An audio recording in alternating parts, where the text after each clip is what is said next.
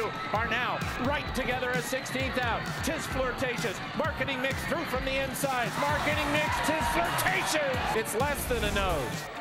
It is desperately close. It looks like it'll set the stage between the two favorites. Tis Flirtatious wasting no time to come and take her on. Gary Stevens demands a final 16th. But Tis Flirtatious is absolutely powerhousing home in the center of the track. Marketing Mix, the mare says, I win. It looks like Tis Flirtatious could go around again. She's absolutely annihilated them. They both ran great.